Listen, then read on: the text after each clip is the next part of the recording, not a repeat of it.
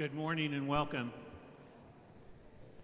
This morning we will be beginning new service music. So you might want to put a marker in number 193. That is the Gloria for the set of service music that we'll be using, and the Holy and everything will follow 193. This is not completely new to you. It will sound familiar. The readings for this morning can be found at number 1175, 1175.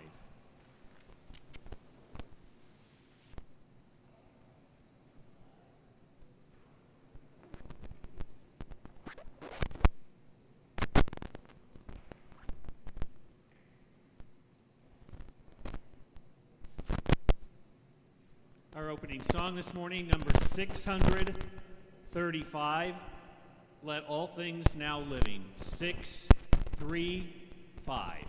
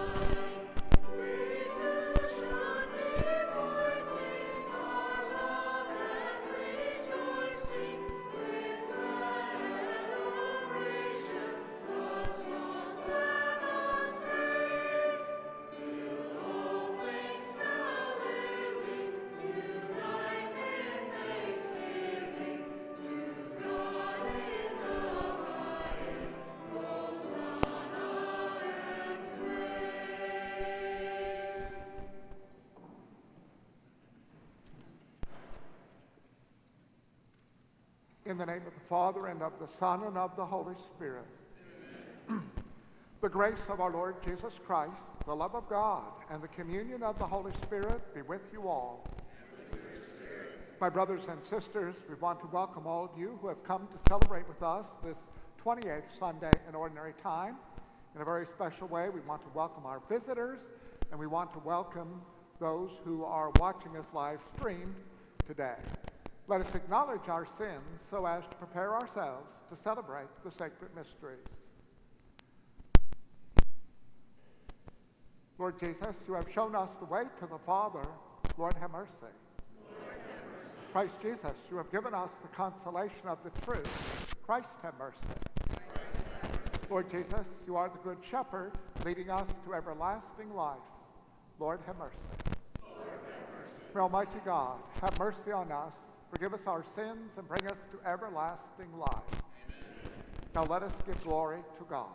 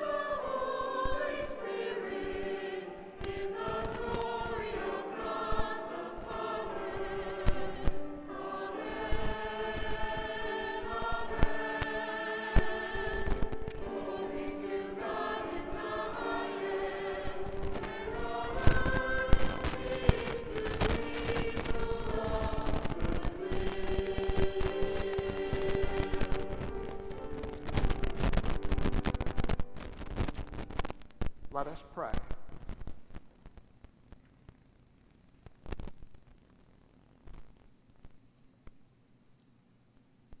May your grace, O Lord, we pray, at all times go before us and follow after, and make us always determined to carry out good works.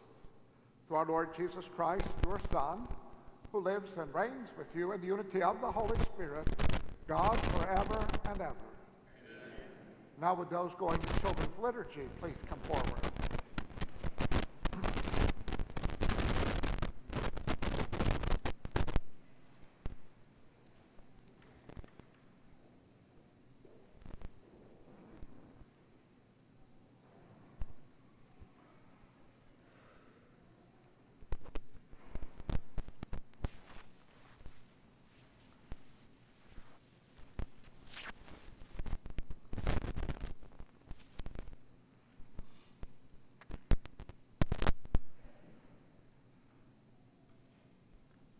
My dear children, today we are going to learn the importance of saying thank you to all those who show us care and love, and especially to God for all he gives us through the gift of creation, family, and our daily needs that he provides.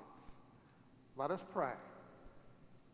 Good and gracious God, we ask you to look with love upon your children gathered here this morning. Help them to always recognize that all that they are and all that they have are gifts from you. May they always be grateful for all that they have. We ask this through Christ our Lord. And now you may go to children's liturgy.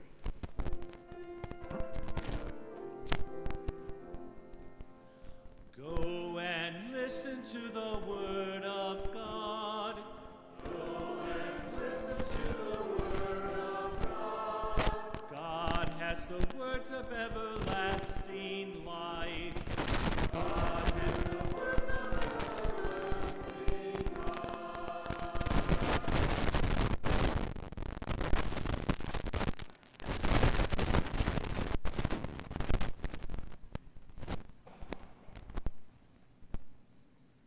A reading from the second book of Kings.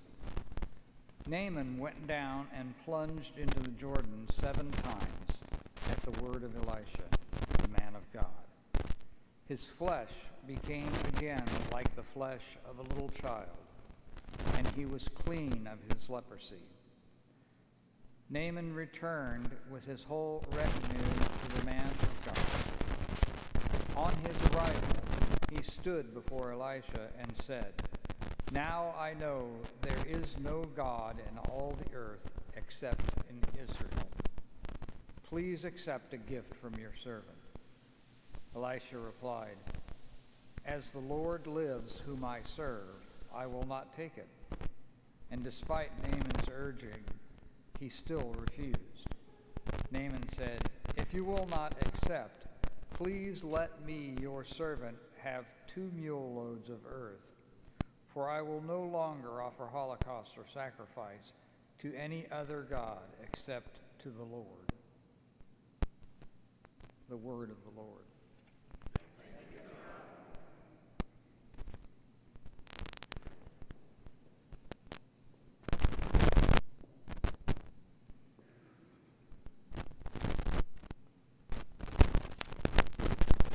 Please join us in singing number 70.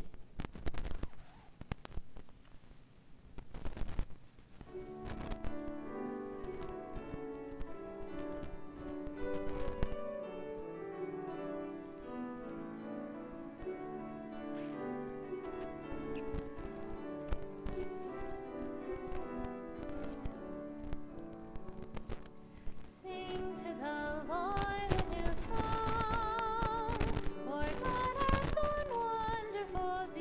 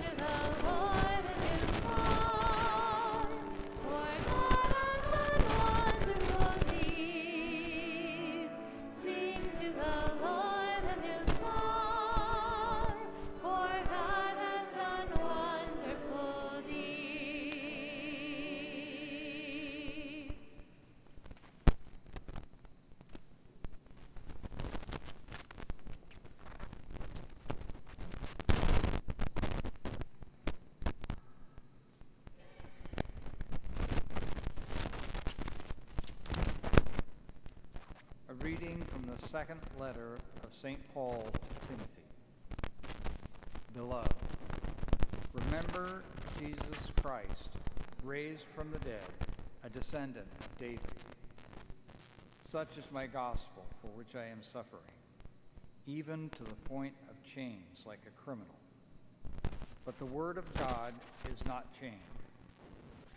Therefore, I bear with everything for the sake of those who are chosen, so that they too may obtain the salvation that is in Christ Jesus, together with eternal glory.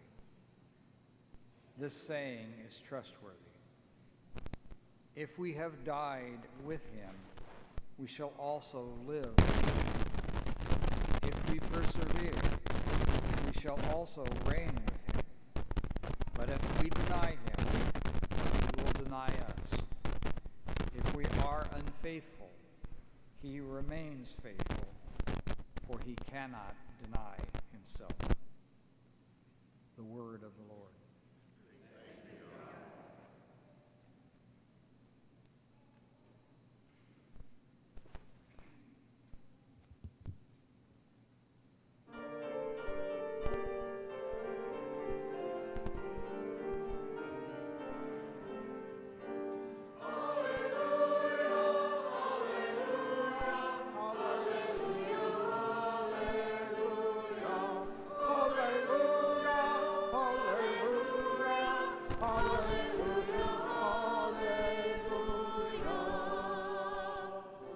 Speak, Lord, your servant is listening.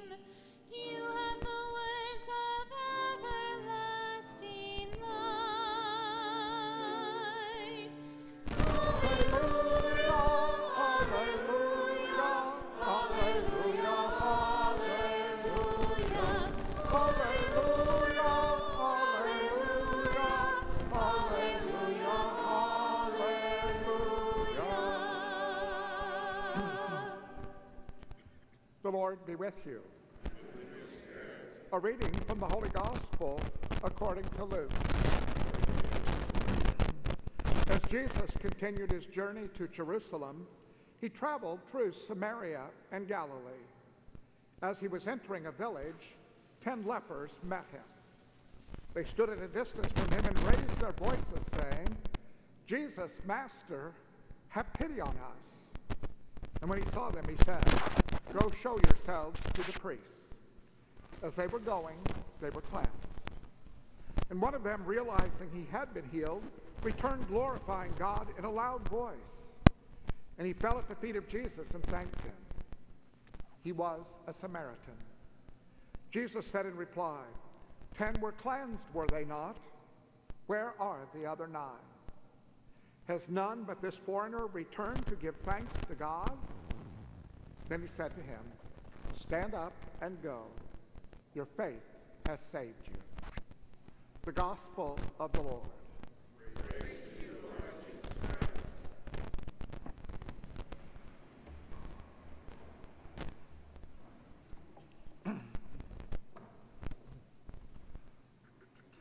My brothers and sisters, in today's first reading, Naaman the Syrian comes to thank Elisha for curing him and to profess faith in the God of Israel. In today's gospel, Jesus cures 10 lepers, but only one comes back to thank him. This story then suggests multiple themes. The first theme is faith. The 10 lepers were making an act of faith in Jesus by asking him to heal them. Jesus then asked them to prove their faith in action by going and showing themselves to the priests. They did and were cured. We know that Jesus worked many miracles of healing in the Gospels. In almost every case, at the very least, people had to request to be healed or for someone else to be healed. Asking Jesus for healing was at least an implicit act of faith. They had to believe that Jesus had the power to heal, or there was no point in asking. If we are people of faith, we need to have the confidence to ask God for what we need. Jesus said, "Ask and you will receive." Although Jesus also tells us that God knows what we need, we should not expect to receive if we do not ask. Although our prayers are not always answered in the way we would like, asking always at least deepens our relationship with God. The second theme is gratitude or ingratitude. This is the most striking theme in today's gospel. Jesus cured 10 lepers, but only one came back to thank him. More importantly, the one who came back was a Samaritan, a foreigner. The other 9 probably were so thrilled to be cured that they went off to celebrate their cure. They might not have been all that ungrateful. They might just have forgotten to be grateful. Forgetfulness of God is a major problem today. As important as it is to ask God for what we need and even want, it is even more important to thank God for what we have, since we believe that all that we are and have are God's gifts to us. Of course, God's greatest gift to us is Jesus, who makes all love possible. This is why the Eucharist is so important to Catholics.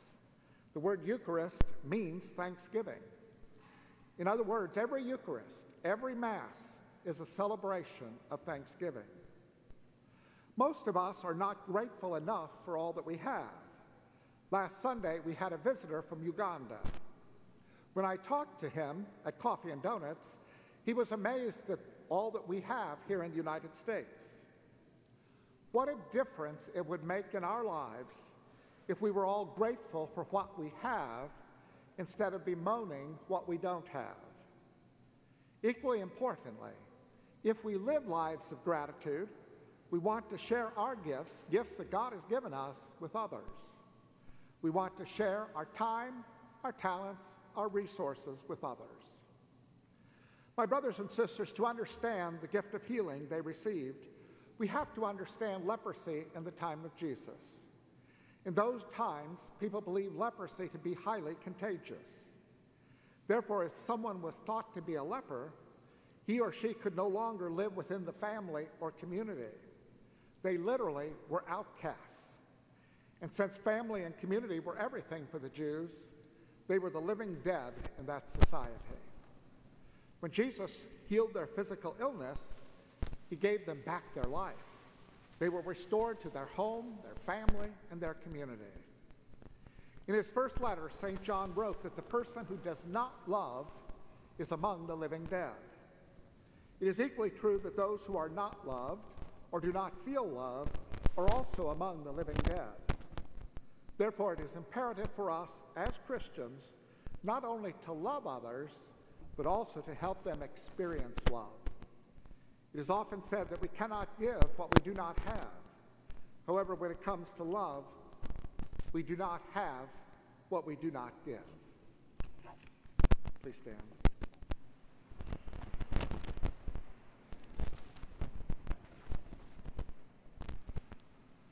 I believe in one God, the Father Almighty, maker of heaven and earth, of all things visible and invisible. I believe in one Lord Jesus Christ, the only begotten Son of God, born of the Father before all ages, God from God, light from light, true God from true God, begotten, not made, consubstantial with the Father. Through him all things were made. For us men and for our salvation, he came down from heaven, and by the Spirit was incarnate of the Virgin Mary and became man. For our sake he was crucified under Pontius Pilate. He suffered death and was buried, and rose again on the third day in accordance with the Scriptures. He ascended to heaven and is seated at the right hand of the Father. He will come again in glory to judge the living and the dead, and his kingdom will have no end. I believe in the Holy Spirit, the Lord, giver of life, who proceeds from the Father and the Son, who with the Father and the Son is adored and glorified, who has spoken through the prophets. I believe in one holy Catholic and Apostolic Church.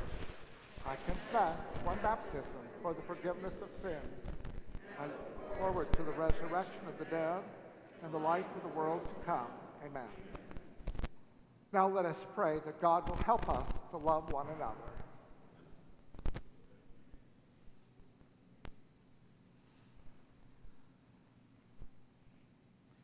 Our response will be, Lord, hear our prayer. For the church, may we be persistent in our work for peace and justice for everyone, especially the invisible and forgotten among us, we pray. Lord, hear our prayer. For peace in Ukraine, that God will guide those waging war to end meaningless suffering and restore peace, and protect and sustain the innocent people in the path of destruction, we pray.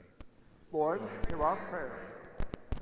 For refugees and those seeking asylum worldwide, may God help them find a safe place to begin a new life, we pray. Lord, hear our prayer. For an end to gun violence that plagues our cities and neighborhoods, we pray. Lord, Lord, hear our prayer. For those whose lives have been tragically altered by Hurricane Ian, may God give them grace and strength that they may move forward with their families and communities, we pray. Lord, hear our prayer. For our faithful departed, especially Jack Clark, who died this past week, and Steve Schultz, for whom this Mass is offered, may God welcome them to the heavenly banquet, we pray. Lord, hear our prayer. For all the intentions we recall now in silence, we pray. Lord, hear our prayer. Good and gracious God, our help and guide, make your love the foundation of our lives. May our love for you express itself in our eagerness to do good for others. We ask this through Christ our Lord. Amen. Our gift bearers this morning are members of the Bergen family.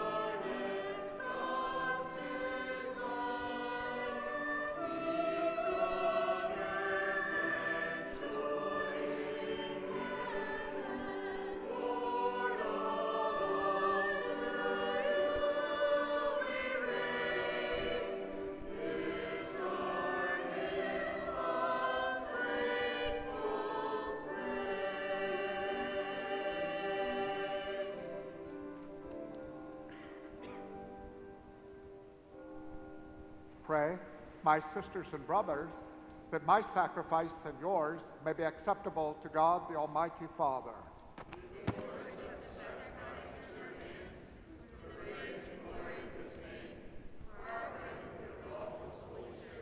Accept, O Lord, the prayers of your faithful with the sacrificial offerings, that through these acts of devotedness we may pass over to the glory of heaven, through Christ our Lord. Amen. The Lord be with you. Lift up your hearts. Let us give thanks to the Lord our God. It is truly right and just, our duty and our salvation, always and everywhere, to give you thanks, Lord, Holy Father, Almighty and eternal God, through Christ our Lord. For out of compassion for the waywardness that is ours, he humbled himself and was born of the Virgin. By the passion of the cross, he freed us from unending death, and by rising from the dead, he gave us life eternal. And so, with angels and archangels, with thrones and dominions, and with all the hosts and powers of heaven, we sing the hymn of your glory, as without end we acclaim.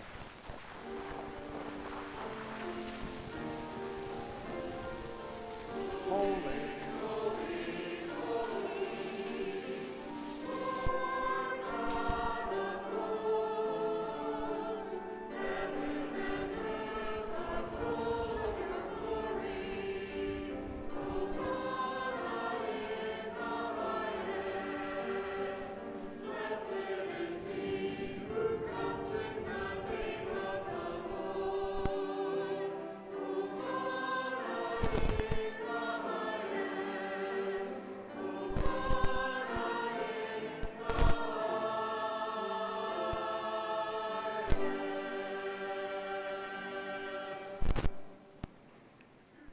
you are indeed holy, O Lord, and all you have created rightly gives you praise.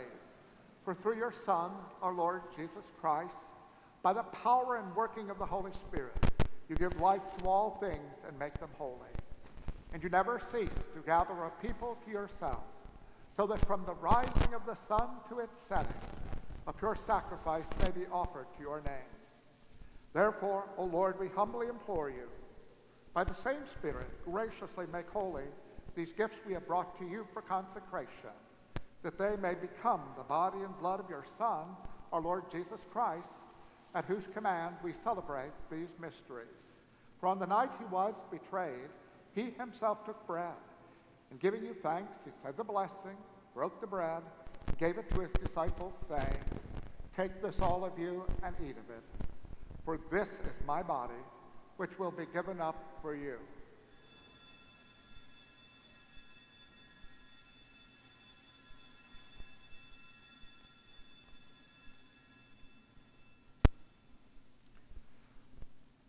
In a similar way, when supper was ended, he took the chalice, and giving you thanks, he said the blessing and gave the chalice to his disciples, saying, "Take this, all of you, and drink from it, for this is the chalice of my blood, the blood of the new and eternal covenant, which will be poured out for you and for many for the forgiveness of sins. Do this in memory of me."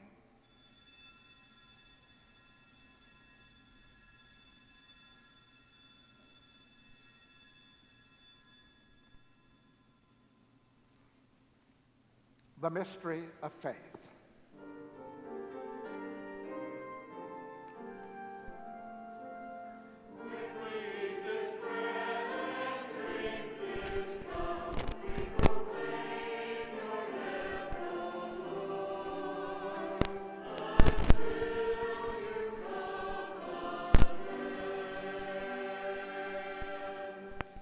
Therefore, O Lord, as we celebrate the memorial of the saving passion of your Son, his wondrous resurrection and ascension into heaven, and as we look forward to his second coming, we offer you in thanksgiving this holy and living sacrifice.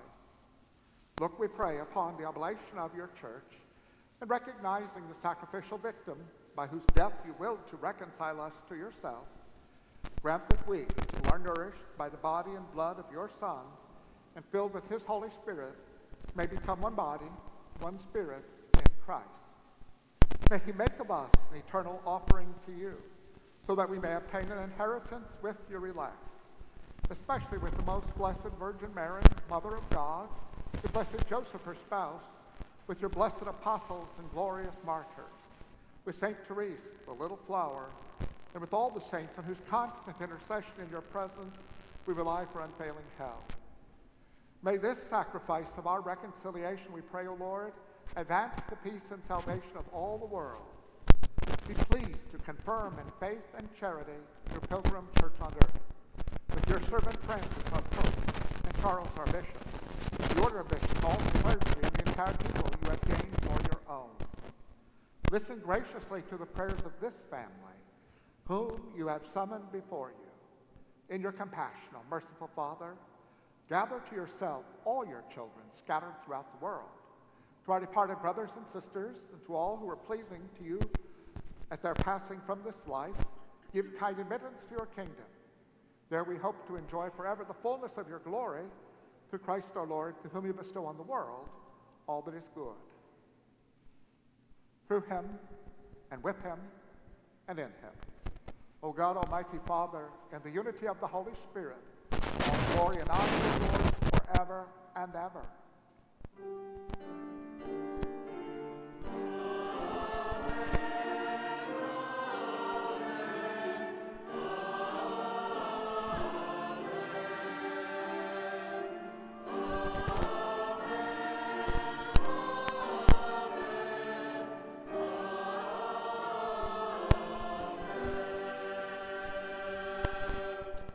At the Savior's command, informed by divine teaching, we dare to say, Our Father, who art in heaven, hallowed be thy name. Thy kingdom come, thy will be done, on earth as it is in heaven. Give us this day our daily bread, and forgive us our trespasses, as we forgive those who trespass against us. And lead us not into temptation, but deliver us from evil. Deliver us, Lord, we pray, from every evil. Graciously grant peace in our days, that by the help of your mercy we may be always free from sin and safe from all distress, as we await the blessed hope and the coming of our Savior, Jesus Christ. For the kingdom and power and the glory are yours now and forever. Lord Jesus Christ, who said to your apostles, Peace I leave you, my peace I give you, look not on our sins, but on the faith of your church, and graciously grant her peace and unity in accordance with your will, who live and reign forever and ever. Amen. The peace of the Lord be with you always. And let us offer each other the sign of peace.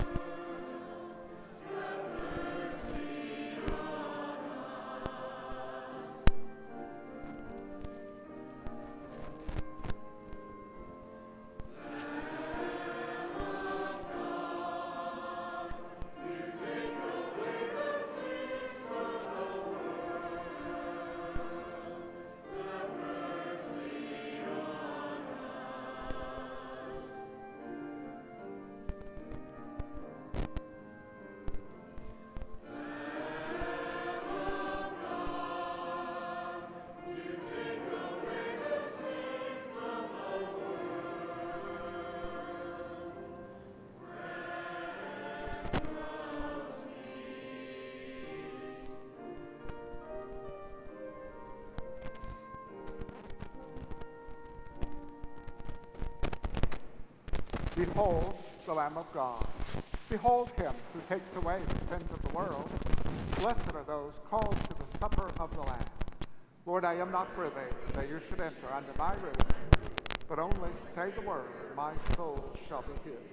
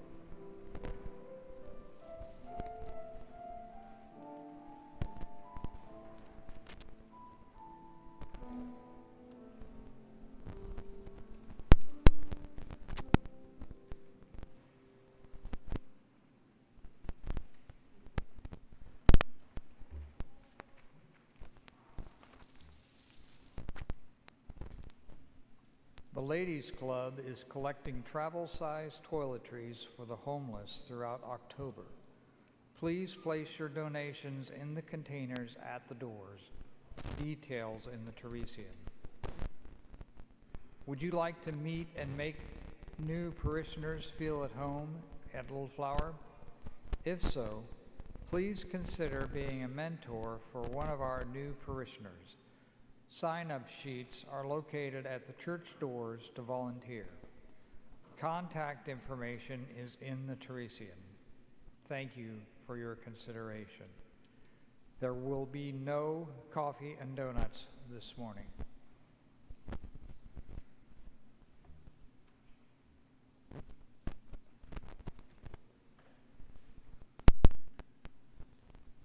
As you heard in the prayers of the petitions today, our parishioner Jack Clark died this past Tuesday.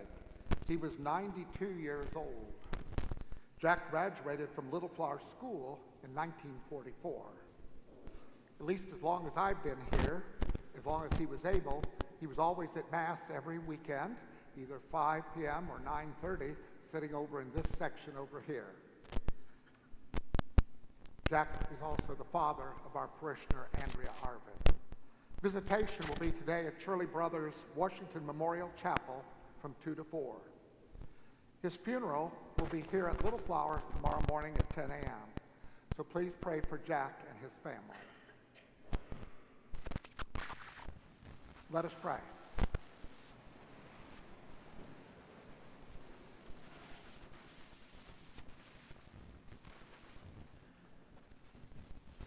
We entreat your majesty most humbly, O Lord, that as you feed us with the nourishment which comes from the most holy body and blood of your Son, so you may make us sharers of his divine nature, who lives and reigns forever and ever. Amen. The Lord be with you. Almighty God bless you, the Father, the Son, and the Holy Spirit. Amen. Go in peace, glorifying the Lord by your life.